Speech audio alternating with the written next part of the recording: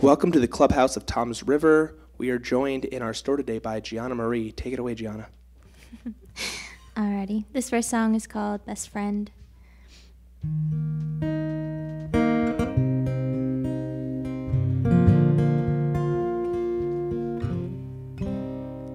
Shabbat and fly to Japan so you can understand how I feel for you.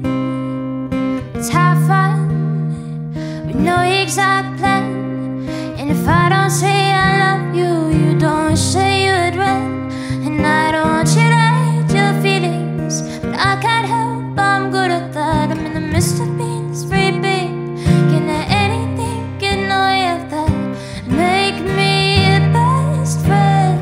Tell me everything you know. You know. Oh, make me your best friend. Tell me all the things you love. You love. But don't say me. Don't say me. Don't say me. Don't say me. We don't talk every day, but it doesn't mean a thing. You don't get upset, and I do not have to explain. Oh, it's simple things, like knowing that I care. And if I don't say I love you, you don't say you would run. And I don't want you to hate your feelings, but I can't help, I'm good at that. I'm in the midst of being this free being. Can let anything get in the way of that? Make me your best friend. Tell me everything you know. You know. Oh, make me your best friend. Tell me all the things you love. You love. But don't say me. Don't say me. Don't say me. Don't say me. Oh, make me your best friend. Make me your best friend. Oh, make me your best friend. Oh, make me your best friend. Oh, make me your best friend. Tell me everything you know. You know. Oh, make me your best friend. Tell me all the things you love. You love. Don't say me. Don't say me. Don't say me. Don't say me.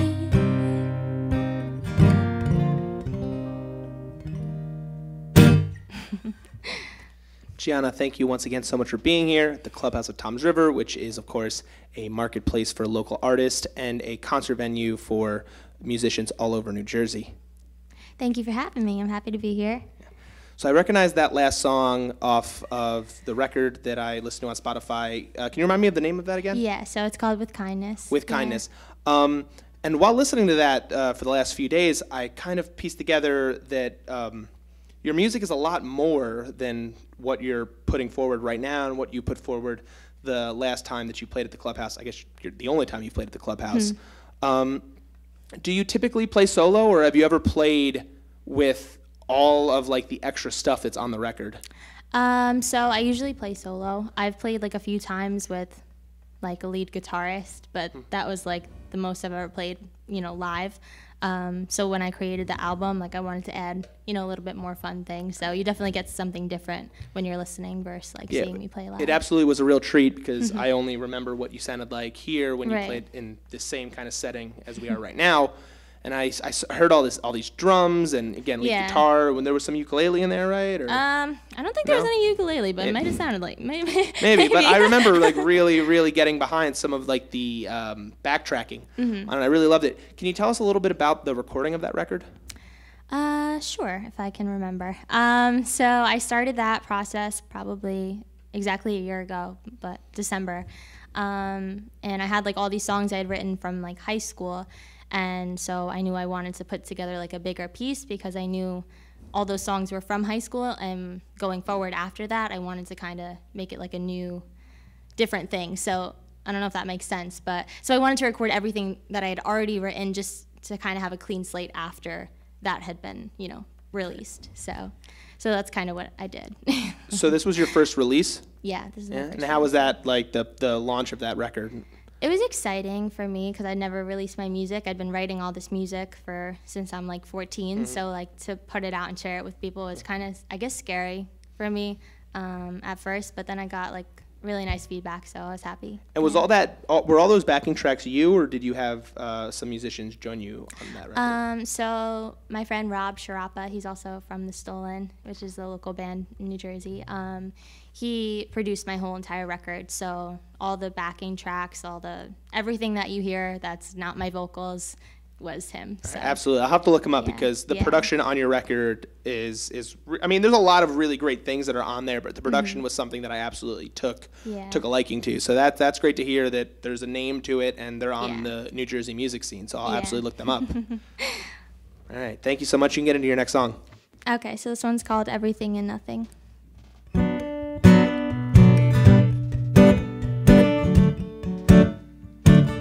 Used to lay in your bedroom for hours and hours, tell you all the things that never really mattered. I'd hold on to you, just carry you tightly. The way I was, you'd held my heart before it shattered. Now I'm breaking, I feel me breaking. I could see that you're doing the same thing. I don't think it's the same love that it once was. When we were young, it doesn't feel the same way.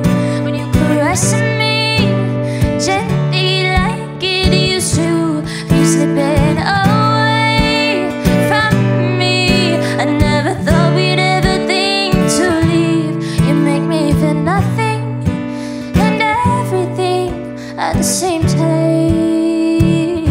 Now I lay in my bedroom for hours and hours, contemplate if the things that I say matter. Feels like they don't to you.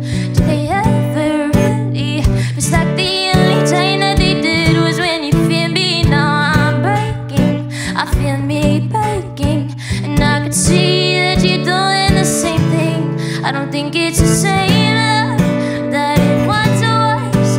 When we were young, it doesn't feel the same way. When you caressing me gently like it used to, but you slipping away from me. I never thought we'd ever think to leave. You make me feel nothing and everything at the same time. You make me feel nothing and everything at the same time. I don't think it's the same love that it once was. When we were young, it doesn't feel the same way. When you caressing me gently like it used to, you slipping away from me. I never thought we'd ever think to leave. You make me feel nothing and everything at the same time. You make me feel nothing and everything at the same time.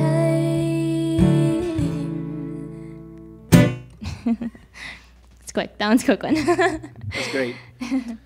So I feel like a recurrent segment that's happening on this show is that I love to ask people their experience of the New Jersey music scene. I love to ask some of the people that have been here long before me what it was like back then.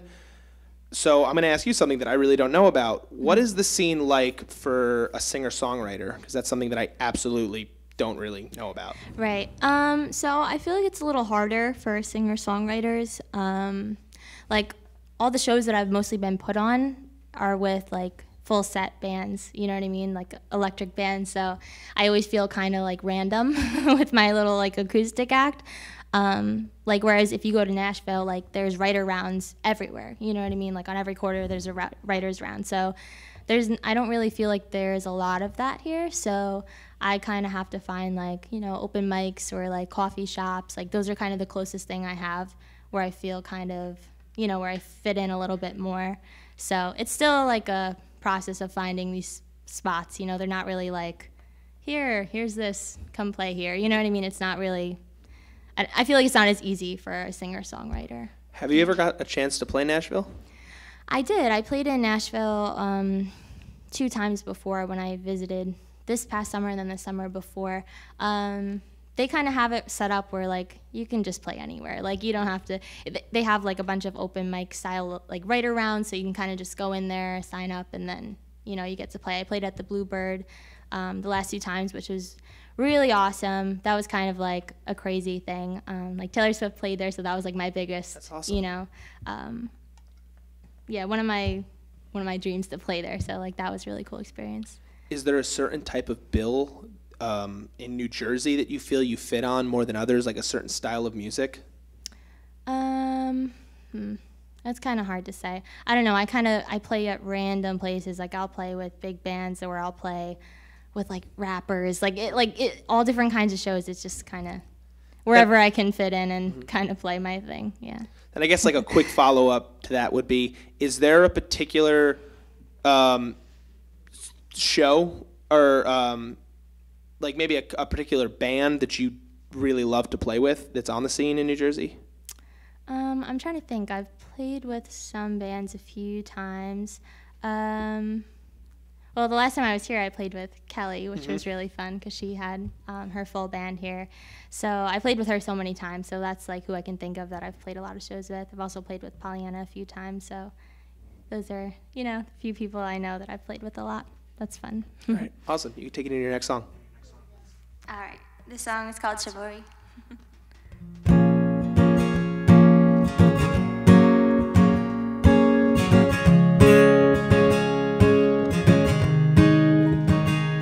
He's quiet in the same way I tend.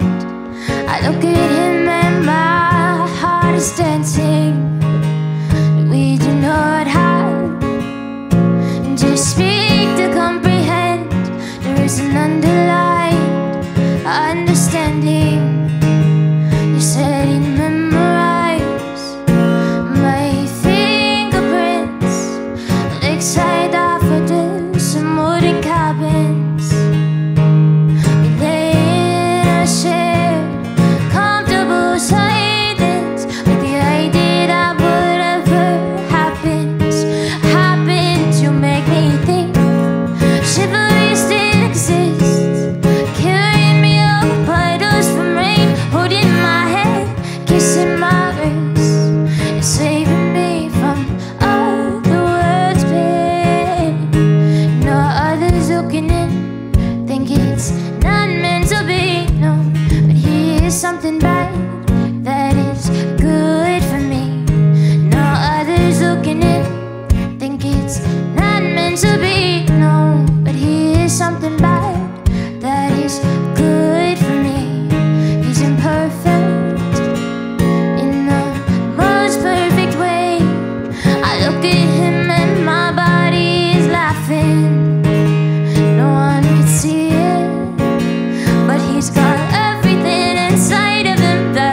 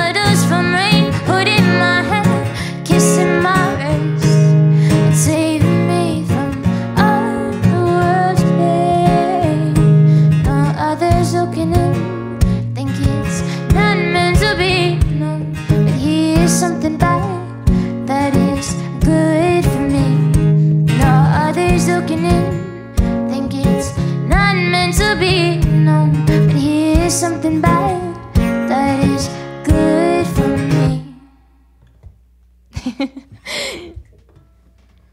That was great. All right, so I feel like I didn't plan on asking you this, but during a quick break we had earlier, I asked you about influences, and you said Julian Michaels. Is it Michaels or Michael? Michaels, yeah. I think she's amazing. So I wanted to go more into more detail about your influences, and specifically your vocal techniques. Do you know, did that come from anywhere? Because I find your vocals so fascinating and so unique for what you're doing. Do you have any influences there?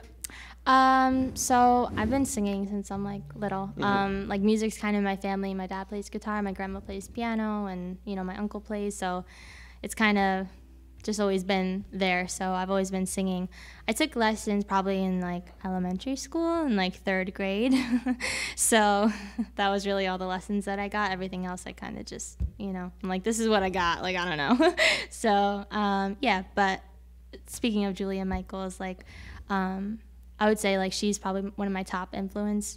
And I really see that on your record. Like, really, when you play in this small acoustic way, I would be like, oh, she's great. I wouldn't really see her music in you, but really on that record, when you really bring all the drums and all the other backing tracks in, I do see that similarity. Yeah, I think especially with her, like, her songs always sound kind of like happy. Meanwhile, she's talking about something that's like, sad. You know, sad or something that like means a lot to her. So that's kind of how I like relate to her on that note. So I try to make my songs sound kind of like, oh, this is awesome and fun, but you know, I'm talking about something that's like maybe not. And back to your vocal range real quick, do you have any ties, or at least like, did you listen to Dolly Parton at all when you were younger? Because I hear that in your voice. That's really funny you say that, because I cover Jolene like all the time. Next time you play at the Clubhouse, I would love to hear that, because I hear that in your voice, and that is so funny. It's such a cool part of your music. So thank you. Yeah, all right, you can take it in your next song. Okay.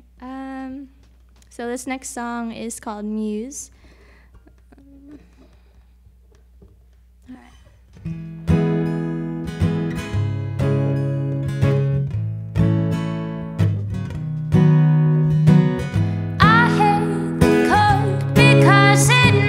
Me use the word hate.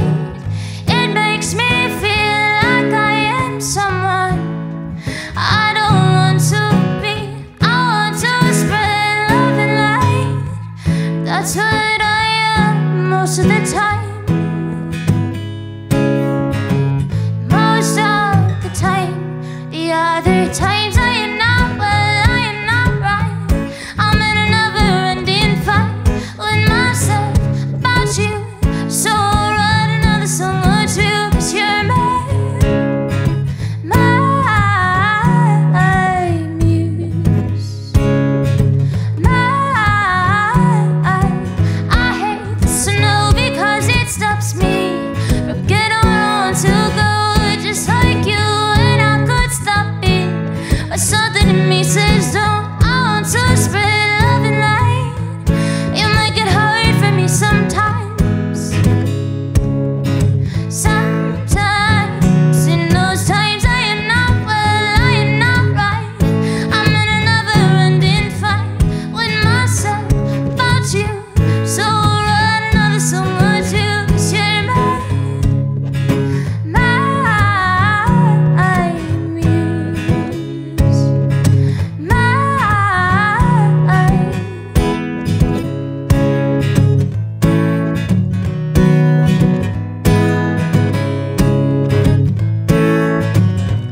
In those times I am not well, I am not right.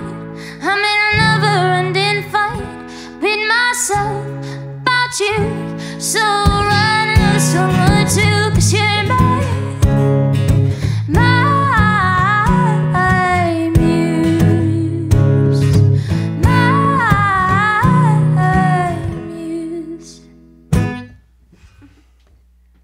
So earlier I was thinking about all the different questions I could ask you, and I had this very, very difficult question about how the decade is ending, and I wanted to hear your opinions on music in the past decade. But I don't bring these questions up with the people I'm interviewing prior to me asking them. And really thinking about that, that would be insane to be like, tell me something about music in the past 10 years that you loved. So I want to ask you, because earlier you said that you've been playing since you were 14, right? Mm-hmm. Well, yeah. And how old are you now? Writing since I'm 14. 19. Okay. Yeah. So in the past 10 years, I guess it would be really less than that. But what is one of your best moments in music in the past, I guess, 5 years that you've been doing this for? I would say probably releasing my first album. That was like kind of a milestone for me. That's like, it's kind of a big deal. So that's probably my, that would be my big thing that I did that I'm really proud of. So awesome. Yeah. And as the 2010s come to an end and the 2020s start, what can we see coming from Gianna Marie? I'm working on like a new sound. I mean, not extremely different, still my style, but just kind of want to go in a little bit of a different direction. I feel like you can still hear that like high schooler in all of these songs that I have out. So I kind of want to take it to, I guess, like a little bit more mature sound. So hopefully I'll be releasing like a few singles this year. Nothing like a huge project like I just dropped, but just a few singles hopefully soon. Yeah. That's awesome. Well, Gianna Marie, thank you again so much for joining us in the Clubhouse. Please take it into your last song. All right, this song is called Losing It. Let's see. Okay.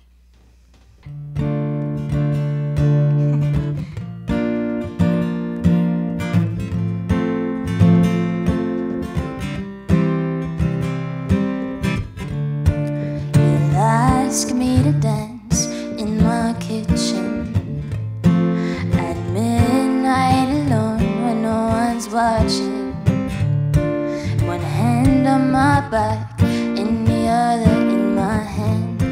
We'll act like we know what we're doing. In reality we don't, but what's so wrong with pretending? We'll pretend we're fine and like we're never waking. We'll say we're doing alright at the same time our heads are shaking. Don't know what's right, haven't felt that in a long time. We listen to French music and relax like we're not losing it tonight.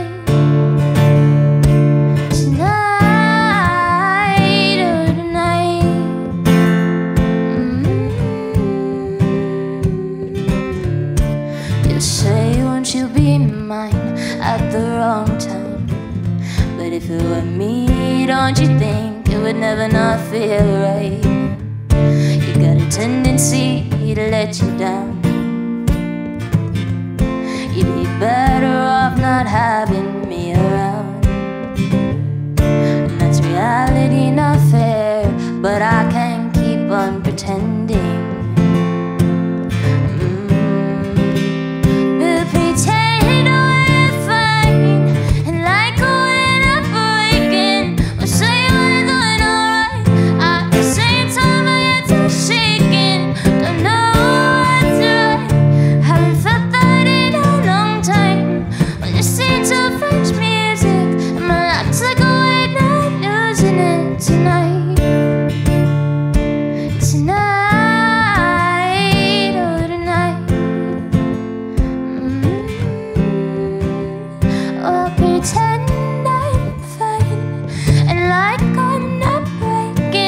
I'll say I'm doing alright at the same time my heads are shaking. Don't know what's right, haven't felt that in a long time. Listen to French music and relax like we're not losing it tonight. Tonight, oh tonight.